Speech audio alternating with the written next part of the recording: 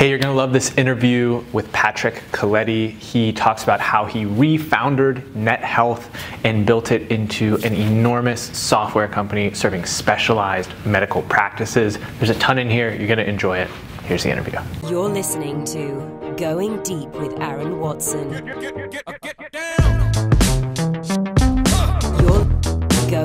going deep. It was getting really focused and excited about the problem. It wasn't so much that we thought we had the killer product or the killer app. It was going a few layers deeper in the problem and actually becoming a part of the ecosystem. And so doctors and nurses and associations, they wanted to be associated with us because we were really solving a problem in the healthcare industry. To start things off, let's just take people through what Net Health is.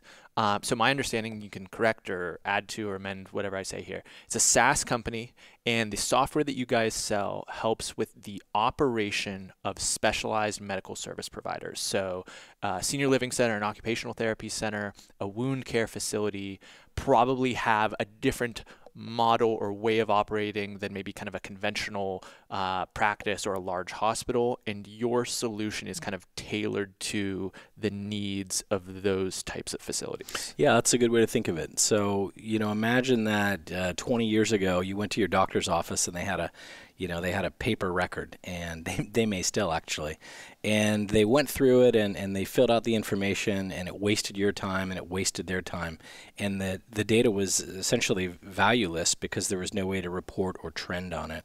And so what we did was find these really specialized markets where the largest vendors weren't paying attention to because they were focused on how do we just get prescriptions digitized. And we found quite a few of them, unfortunately, or for good purpose. And we focused there. And the idea was find these areas where specialized care was needed, where outcomes actually measured. So what I mean by outcomes would be, for example, if you have a chronic wound, it's going to be 12 or 15 visits until that wound is healed. Or more likely, if you don't get the proper attention, you're going to end with an amputation. So it's meaningful to see in between visits how much of the wound is healed, or wound velocity or healing velocity. Those kind of areas are the ones that are ripest for big data and for artificial intelligence. And of course, we weren't doing that back then. We are today. Those are the areas we focused on. And to some degree, what you're also saying there is it's somewhat constrained, right? Like if I have those 12 visits, we know that I'm coming there to have the wound be addressed. And so therefore, we kind of know the limited scope of the data that we might be collecting versus if I have 12 general practitioner visits, today I have a cough, tomorrow I have a twisted ankle, the next time it's a receding hairline or whatever the thing may be. Precisely. So we were very intentional about finding these markets that were underserved and they were complex, and through the enablement of technology could be improved. And so that was really our focus, so a specialized approach towards the healthcare problem.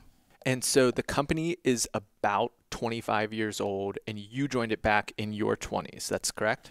So the company, yeah, you could say it's 25 years old. I think we got serious right around 9/11. Okay. So, it's about 20 years old from what we would consider the turnaround. So those earliest days where everybody was laid off and there were just two of us, that was the week of September 11th, 2001. Wow. So there's a lot there, and for someone my age, it's hard to necessarily have the visceral memories of everything that was going on. But if you know your business history, you know that the dot-com bubble, the dot-com bust, 9/11, there was a kind of very short window of time in which a lot of these things occurred. And so can you maybe paint a little bit of a picture for where Net Health was at that point in time that led to you having to lay off a bunch of people and really reignite the company from the ground up? Yeah. So in many ways, it was a typical dot-com startup. So three folks had an idea, a doctor, a lawyer, and a computer scientist, and they wanted to build a company. And so that's the way a lot of these things got started. Investors came in, debts were created, and we were attempting to pick a direction. I came in a few years after that part. and with a small group of people tried to pick a lane. But as many people in startups know, it's difficult. Sometimes you tick and you tack until you find a customer or a problem. And so, this business, then known as Synaptica, was no different. And so after September 11th, I think a combination of a bunch of facts, burning too much cash, investors were nervous, people didn't want to put more cash into the business. We hadn't really hit a groove. I got a phone call from a fellow who was just appointed to be the chairman and said, here's the deal. Everybody's laid off. We will give an opportunity to you and to Chris, who is today CTO, and we'll give you 90 days. We'll fund payroll for 3 months. And if you can figure out a path, get it to break even or flourishing within 90 days, you can go ahead and run it. And if not, we're going to close it down. And so just to paint a little more clarity there, the burn rate was high, and that's very common with startups, right? You take investment in, saying we're not going to make money now, but we're building something that will spit off cash in the future.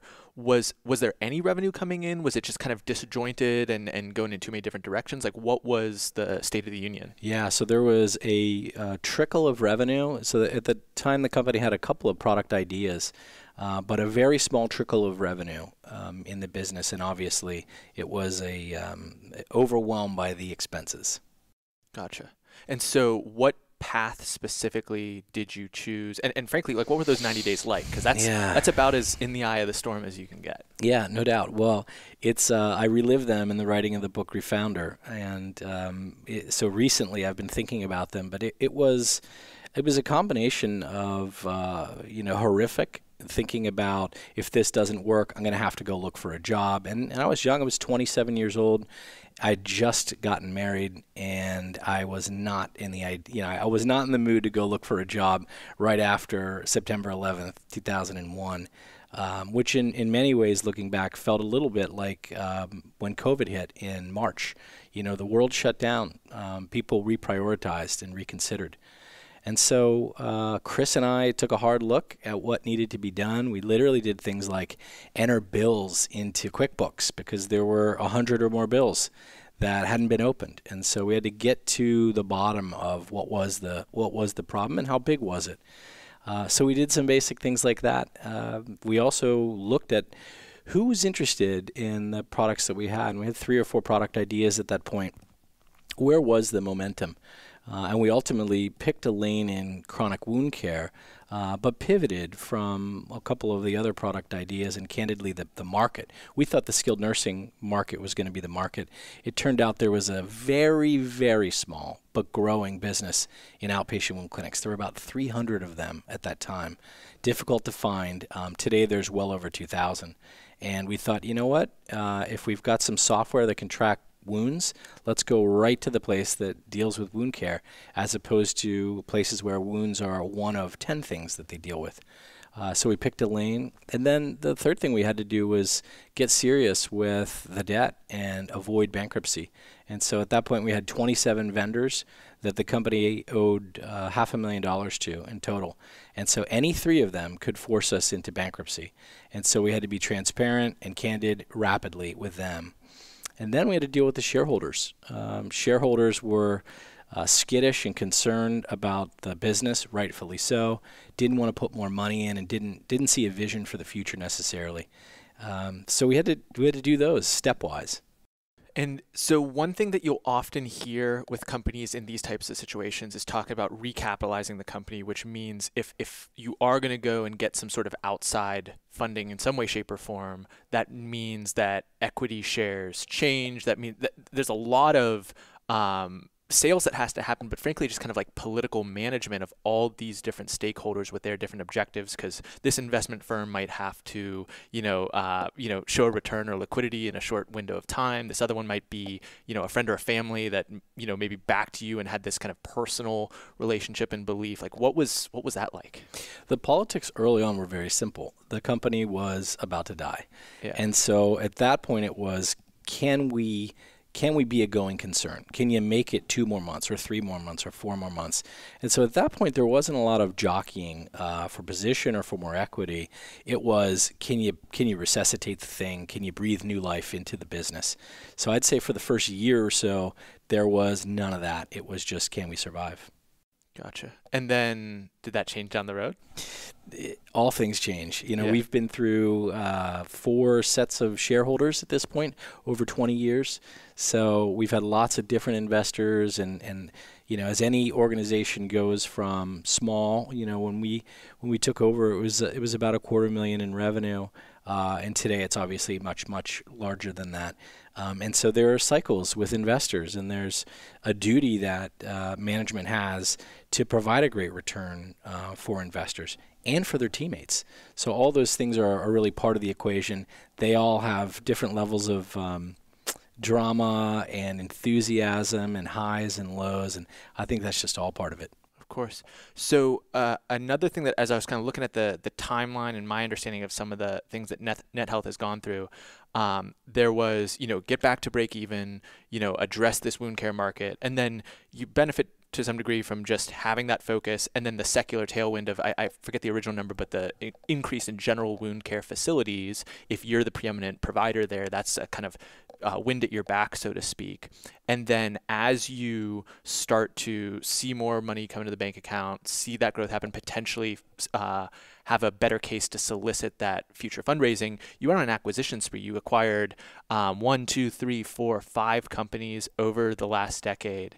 Can you talk about the decisions, or basically more like the window when you realized, okay, we're no longer in survival mode, we're no longer in just like keep this thing running, and now we're in strategic growth, pick a direction, and go execute? Sure. Yeah, there was a time, when we crested $3, $4, $5 million in recurring revenue, that we felt off to the races, and we had been growing 50% a year since essentially the turnaround, and we had grown with margin as well, so we weren't losing money. We had kept a 20 or more % margin from that point forward. So we were actually saving money and thinking about what we wanted to do with it.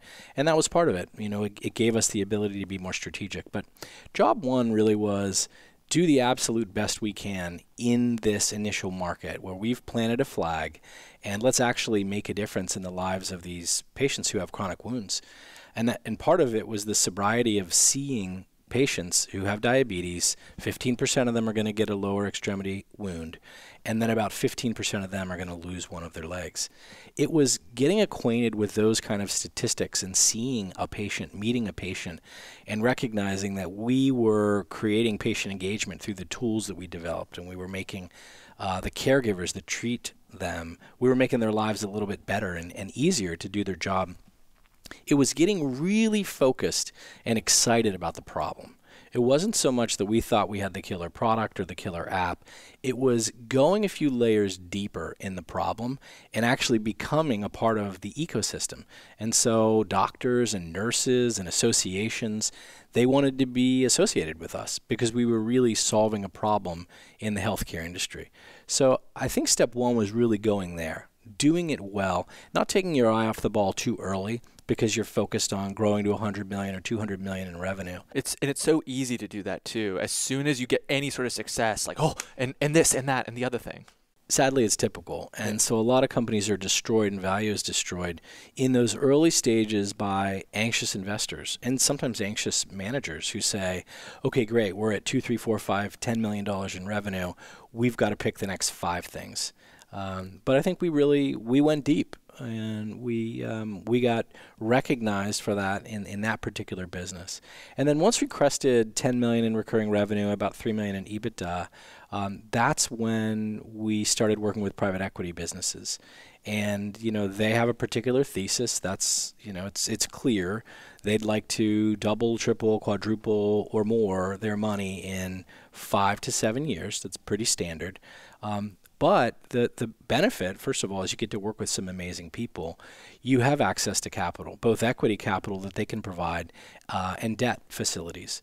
And so it's there that you become a platform. And the difference there is a lot of companies have one product.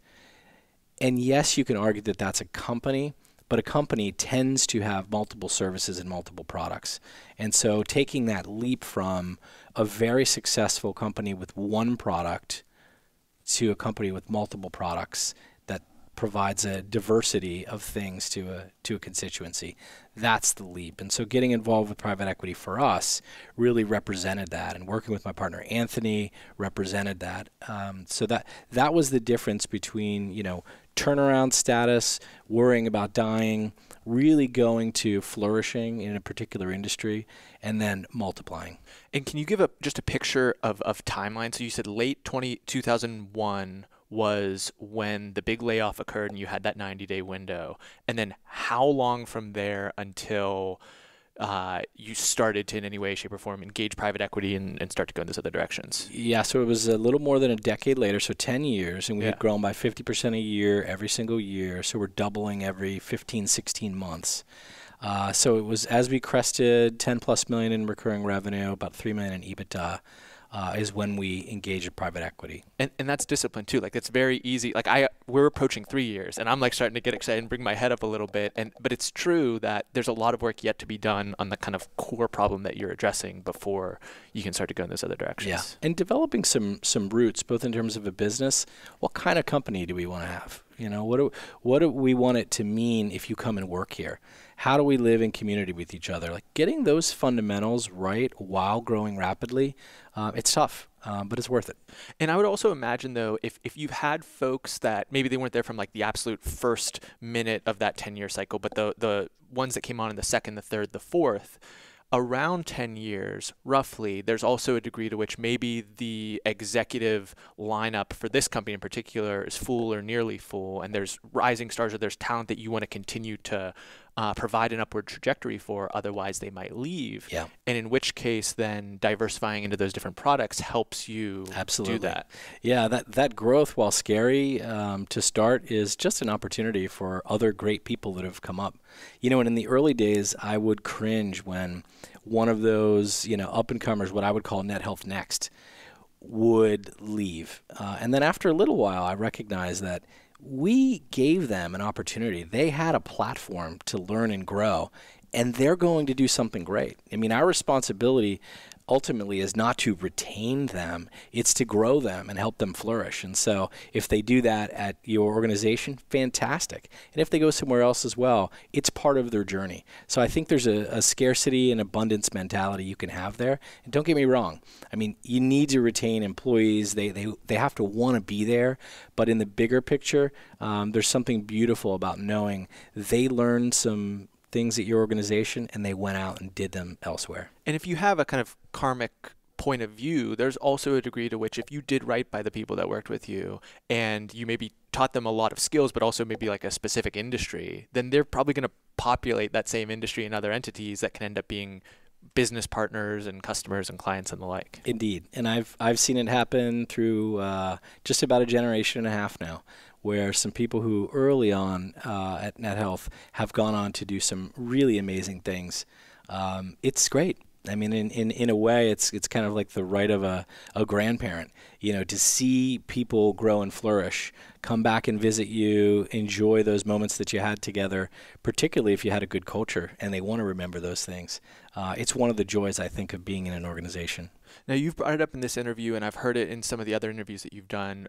Culture is a big deal, and that is part of the sustainability and the growth. And we've covered it so many, like literally maybe the number one thing we've heard from effective leaders on this show is the culture that they build. And the culture, when you make these different acquisitions, Integris Solutions, Redox Software, Optima Healthcare, Tissue Analytics, that just occurred in May of last year, how do you manage that? Because you maybe have set this standard, and it's like, it's like when someone comes and visits your family from out of town. It's like, we have a way that we like move around this house, and then there's this other person, banging around making coffee at 5 a.m. or something. Well, one of the decisions that helped us to take on private equity investors was we believe we had developed a culture that really was pretty special, and we had gotten some outside validation aside from just best places to work. We'd got the outside validation, and so part of it was we'd like to double down and see, can you grow this to an organization of 1,000 people or 10,000 people? Is that really possible? And so as we acquired our first few businesses, we made lots of mistakes, just like everybody does. But we knew as we welcomed new people to the enterprise, we actually had something beautiful to offer them. And the majority of people I know have worked in some pretty awful environments. And they come beaten, battered, bruised from rough managers, bad cultures, toxic environments, the lot of it. And so I knew early on we had something special. So it was easy for me to greet them and smile and say, this is a good thing you're about to experience. What's interesting is not everybody is open to accepting a gift. And sometimes, even if you have something amazing to give someone, they don't want to receive it, or they've been too beaten up and battered to receive it that day. Now, over time, they'll see, taste, and enjoy and understand that there's something better there, but it takes time. So that's one reflection I have on in terms of culture and acquisitions and the nature of imperialism, so to speak.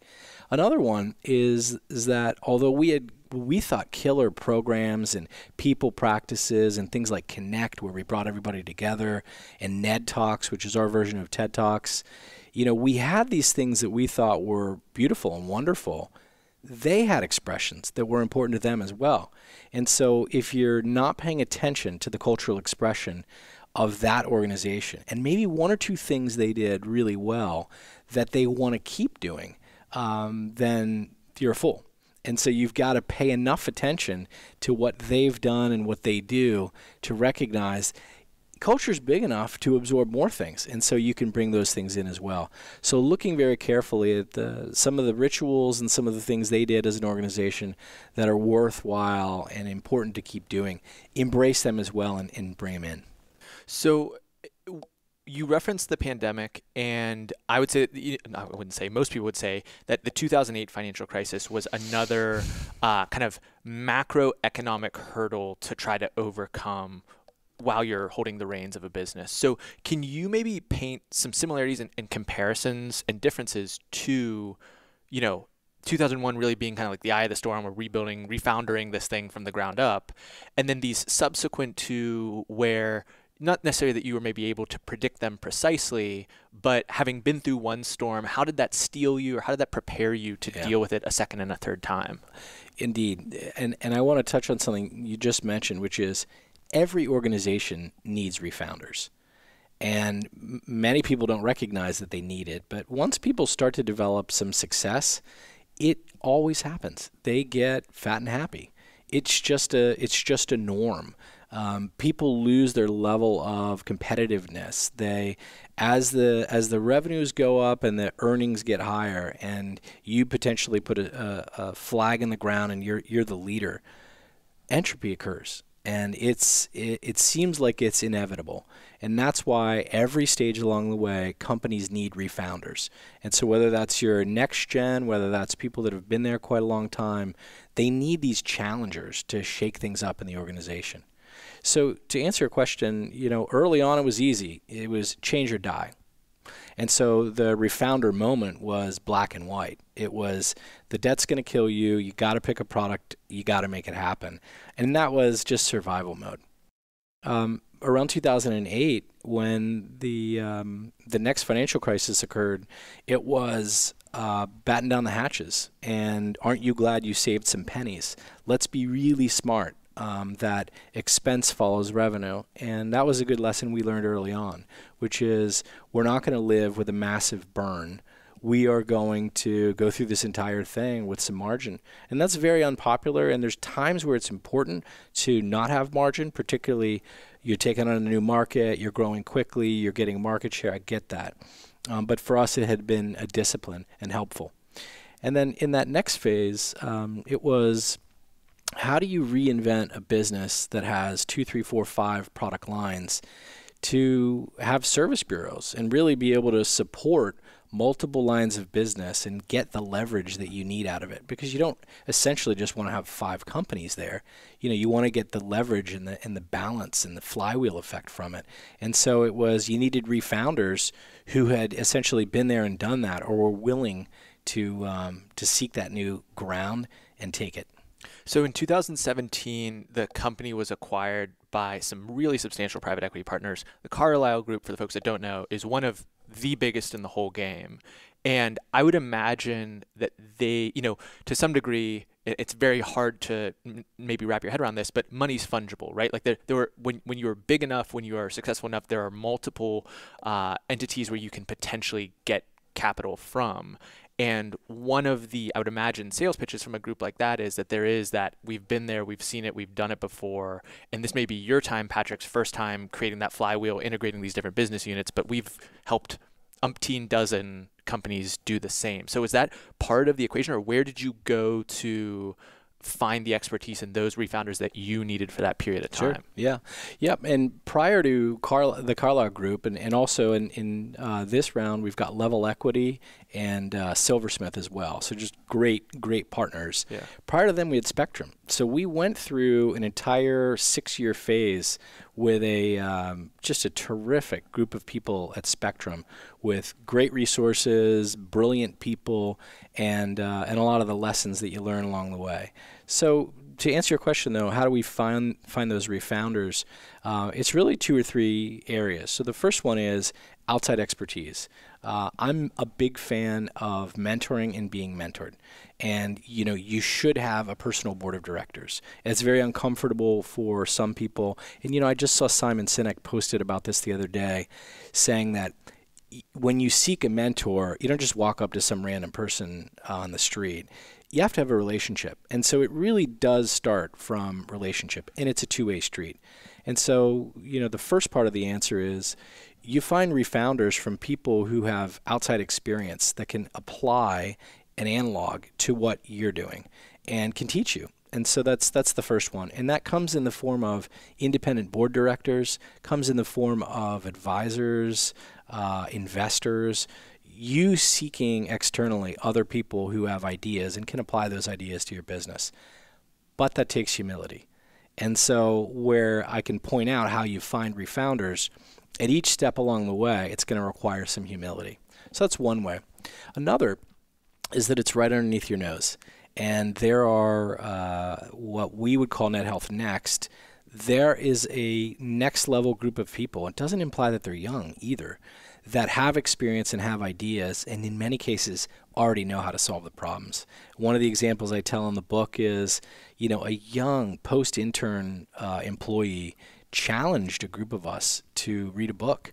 And we got this late night email, and I'm thinking, what's wrong? This isn't good. At 2 a.m. email isn't a good thing. And he challenged the executive leadership team to read a book.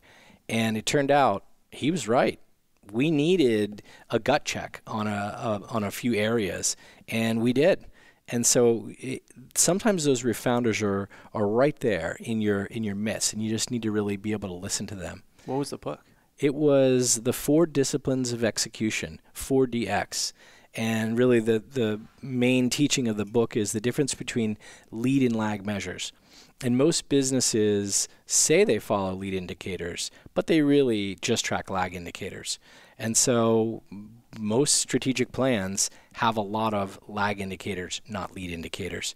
And so for us, it was a good reminder, and in some ways a wake-up call that you got to be tracking the right thing. Amen to that.